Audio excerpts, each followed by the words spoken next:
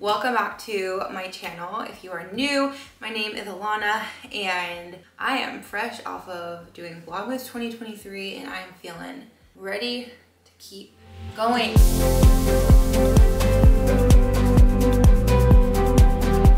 2023 was such a big year for a lot of reasons.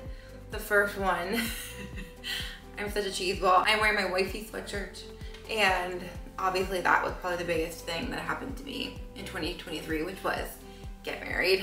It was such an amazing celebration and I'm so grateful that all of our family and friends that were able to could come and celebrate with us like the whole weekend from start to finish, and I'm just really excited about Kate and my future and all the stuff that we're going to be doing in 2024. You know, this is actually my first full year back living in Virginia after living in New York for like 5 plus years, and you know, it was a hard year in a lot of ways, adjusting back into the lifestyle of Virginia versus New York.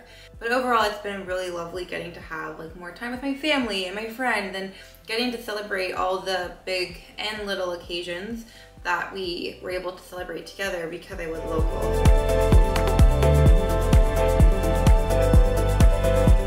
I love watching these videos online of like people's favorite items. So I just thought it'd be kind of fun to go through my list of my top 13 items or things that I used very often in 2023. The first item are my Kitsch heatless hair curlers. They come with these two hair scrunchies, and then I believe this is satin or it's very soft fabric too. And it's actually how I curled my hair today for New Year's Eve. And then I also bought this clip, and if I'm honest, I'm not great with beauty type stuff. So like using a curling iron or putting individual curlers in my hair just like doesn't work for me. And so shout out to Anita. Anita wore them at a lake house weekend that we had, and I saw her hair in the morning and they just looked incredible. And so I went ahead and purchased them for myself and I do not regret it. I will put them in with some mousse and then like 2 or 3 hours later, hairspray it up, take them out, and then my hair is usually very curly and will last for like several hours, if not even to the next day at certain times. My second item is a reusable lighter, pretty big on environmental type things, and I also find these really fun. It's basically like an electric lighter and you can use it several times before the battery dies, and it just is very fun and it works really well. And you know, just plug it in with the typical, I think, USB-C, and you're able to keep using them. It's amazing. The brand that I have, I got from Amazon, called Eric Tech. I'll try and find a link and I'll put it in my description below. I am not like a super fashionable lady. My vibe usually is cozy. Fun fact about me. I do feel like if you have staple items that you can wear a lot or use a lot, then I think these help me feel more put together and appear like I have some sense of style, even though I don't have much. The first one is actually a bag I got from TJ Maxx.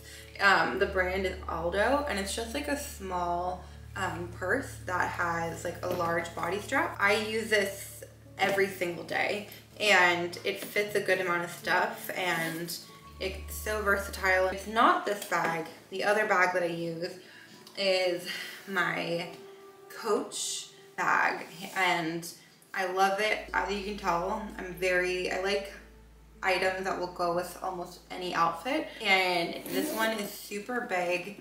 It's really nice. It has 3 inside pockets. It holds so much stuff. I feel like it's something that this actual style of a bag is one I wanted for a really long time, and it was a very exciting Christmas gift. The next item that I used a lot this year is the Libby app, which is the local library's like electronic book and audiobook collection. I think it's incredibly genius of the library to make this available for their patrons, and I was able to not only hit my Goodreads reading goal, but I surpassed it a little bit. What I do with the Libby app is I listen to audiobooks, usually like nonfiction, and then at the library, which is another place that I go a lot and I love, I will get physical books and read more fictional physical books and then non-fiction audiobooks. Similar to the Libby app, another series of websites that I go to on my phone every day are the puzzles that I do.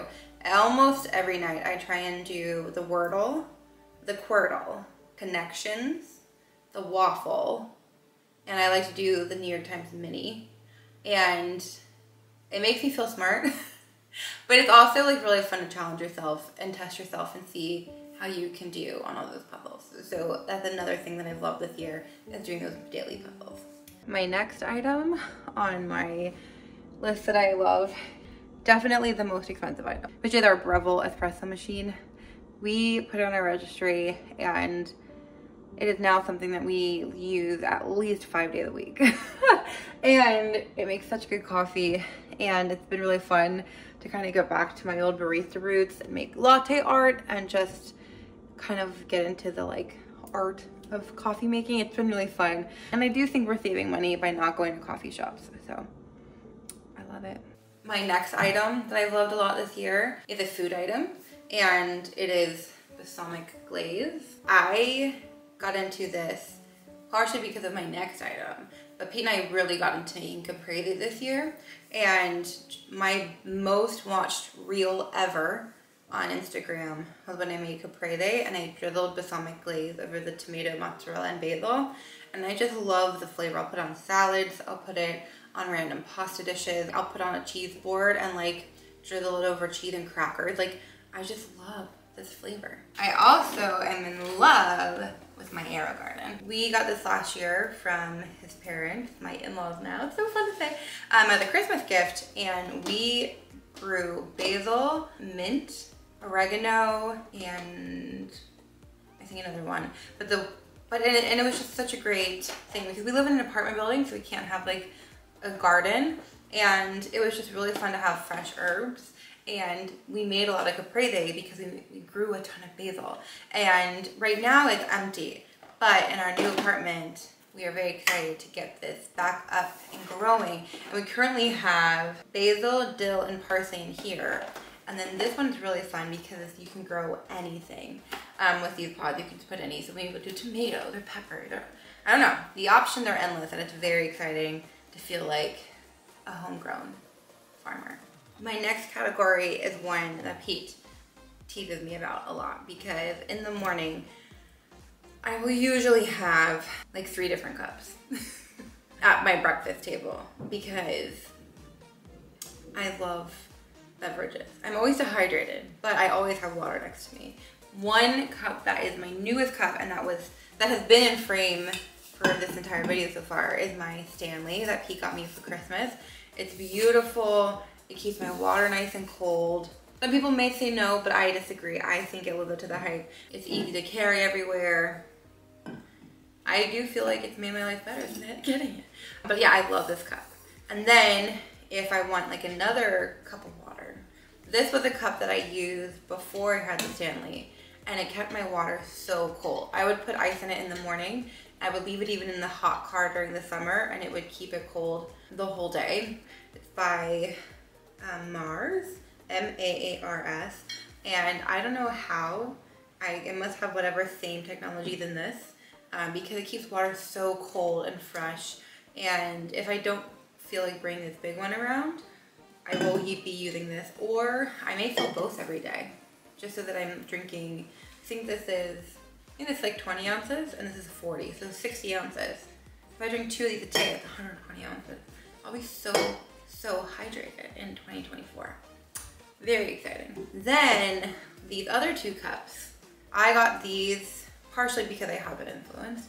There is an Instagrammer, YouTuber, TikToker named Lucy Fink, and she used these glasses and partnered with a company called Janet Gwen. And this is the bubble cup, and then I think this is called like the unicorn, like kind of luminescent and like kind of a rainbow color. And then this one's just fun because it looks like, you know, like a coffee cup you got at like a local coffee shop. Sometimes will use this for coffee, and then if I'm gonna have like a collagen drink, I'm trying to get my nails stronger, I'll put collagen with some kind of fun like flavored powdered drink in it in this cup. Water, coffee, and then my collagen drinks. Maybe the perfect combination of my daily cups. The next thing that I love is Pete has been a good influence on me because he encourages me to wear my sunglasses so that I don't burn my blue eyes when we're outside. These are Toms, and I've always loved Toms, but I just love the style of these. I feel really cool in them. And like on the top it says give good. I just think they're really neat and stylish and fit my face well, and I think timeless. Like I'll probably buy more of these if these ever break. I will link these in the description below. Similar to taking care of my eyes, I am trying to get better at taking care of my nails and my hair. I have been taking biotin on a very regular basis. I have very thin nails, and I've had them my entire life, just very paper thin. They peel like crazy. I'm trying to be very good with biotin. I've also been taking collagen, as I mentioned before, as often as I can remember, because I really want stronger nails. I've been wearing fake nails, and they're not smart to use, but they're very festive, and so trying to use biotin to kind of counteract this. Which then also brings me to, I have been loving press-on nails. I know they're not good for my nails. I got 3 different kinds of Christmas ones. I'm trying to avoid glue. These are just press-on, so I feel like they're easy to come off. I think glue will be harder. And until I get better with the biotin, I am trying to be a little bit more conscious with my nails. But I bought these because the color was so great.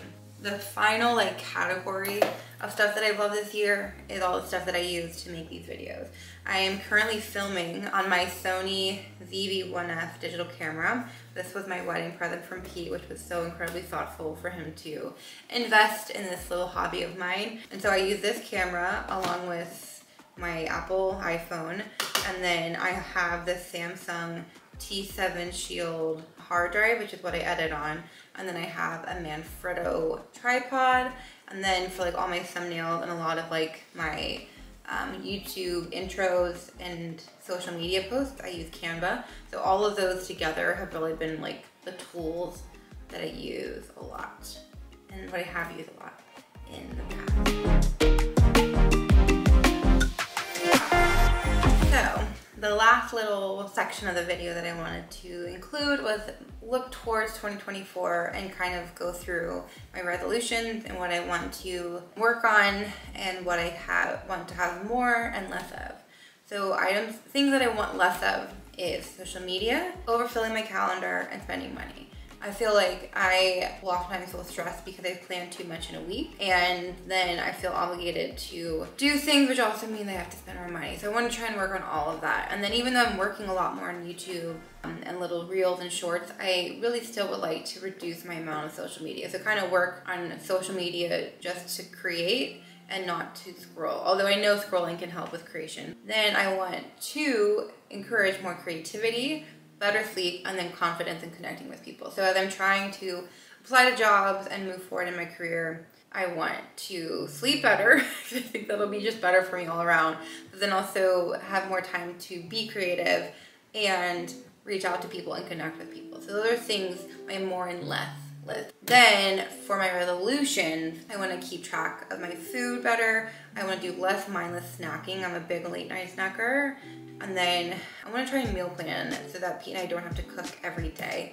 We've kind of been getting into that as the year's ended, and I kind of want to just make our weeks easier. Then I want to get back into running. I've done more like weight training, and while I'm starting to like it more, I don't love it, and I think I'm getting bored with it, which is hard to get myself to the gym if I'm not excited to do it. So I want to mix up that weight training, which I want to continue with for sure, with some running as well as some bar or yoga or Pilates or stretching or dance. I'm also hoping to do more dance in the new year, along with hopefully sign up for a half marathon to kind of jumpstart that goal and motivation to get that goal achieved. I really, really, really need to get into a good night routine. I think the one area of my day that's really the most chaotic is my evenings, in the fact that like I am a night person. My like average bedtime is like 1:32, and I really know that that's not healthy because I wake up early too. Like I really just like to be awake as much as possible, if I'm honest. So I want to get into bed at 11, do my little puzzles, read, and journal, and then try to be to bed by 12:30 at the latest. That is kind of my goal. Manifesting that to be my routine in the new year. Then I would really love to be more consistent and show up for my creativity projects that are basically showing up for myself, because this is all really for myself. I'm not getting paid to do any of it. I really just find it fun to kind of work on this hobby that has grown to be kind of cool to work on and satisfying to complete every week or every month when I do it. And so I want to really try and put out 2 videos a month if I can, several reels a month, and then like 1 or 2 blogs, like written blogs, and then potentially creative podcast. I've had this idea for a really long time, like over a year, and I've actually recorded 2 episodes, and I would like to like learn to edit those and then make more of them. So we'll see. We'll see. I'm excited about that. And then the final thing is self-care. And I really want to make sure I take the time every week, even when it gets busy, to work on that. So like skincare, I need to drink more water. I need more sleep. I really want to get back into journaling. I've really fallen off my bullet journaling, and I love having my bullet journal to look back on. And so I need to get back into that. I'm excited. I think this new year is going to be a good one. We have a lot to look forward to, and I'm excited to kind of keep making videos and hopefully showing up as much as I can for myself and for these projects that I've kind of started. I would love to hear what your resolution may be, so if you want to, I'd love for you to put it down in the comments. I hope you all have a lovely start to the new year. So I will see you all soon. Bye.